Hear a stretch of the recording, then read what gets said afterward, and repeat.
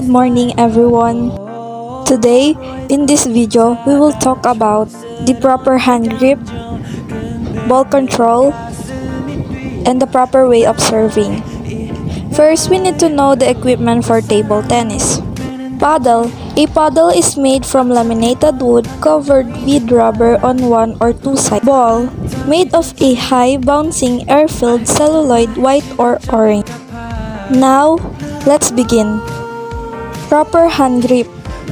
Forehand grip. A forehand grip is essential hitting the ball with your hand's most natural position. For instance, a right-hander would hit the ball from the right side of his body, while a left-hander would hit from the left side. Position your body so that the ball comes to your natural side. Your feet should be slightly wider than shoulder width apart. For right-handers, let your right foot be slightly behind your left to generate power. Knees bent, body crouch, leaning forwards, both arms out in front of you. 1, 2, 3, 4, 5, 6, 7, 8, 9, 10, 11, 12, 13, 14, 15, 16, 17, 18, 19, 20. Backhand grip.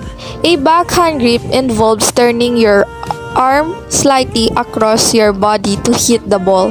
Position your body square to the line of play.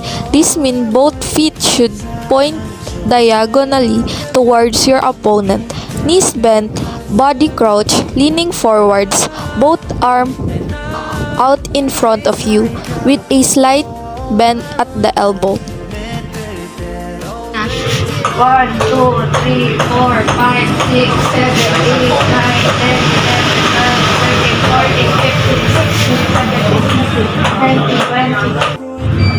One, two, three, four, five, six, 7, 8, 9, 10, 11, 12, 13, 14, 15, 16, 17, 18, 19, 20. The proper way of serving.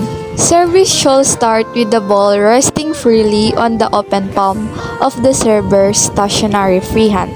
The server should then project the ball near vertically upwards without imparting spin, so that it rises at least 16 cm after leaving the palm of the free hand, and then falls without touching anything before being struck.